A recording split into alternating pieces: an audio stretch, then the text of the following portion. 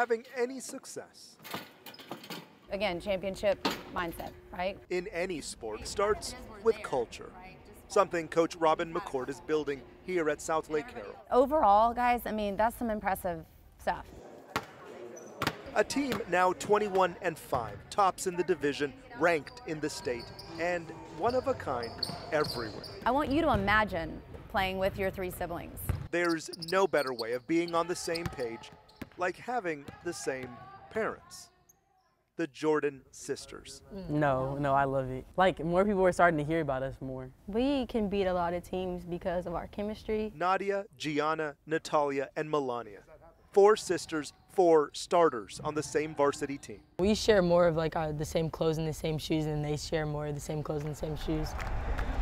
Here is the starting lineup for your Carroll Dragons. Dad and Mom had them playing together since the very beginning. They do not miss many games. Where we at? Where we at on D? Go, Gigi, go, Gigi. She can't guard you. On the top, Talia. On top, Talia. Hey, clear it out, mismatch. There we go. That's what I'm talking about. For Coach McCourt, there's more than just playing the right way. There's nobody on this team, I guarantee you, that has one bad thing to say about them. And that's impressive. Lock up.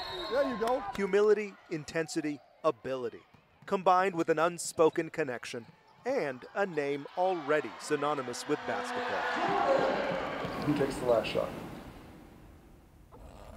Any one of us are confident enough to take the last shot. The goal is to win state. It is every year here at Southlake Carroll, where they're not just building culture, they're growing.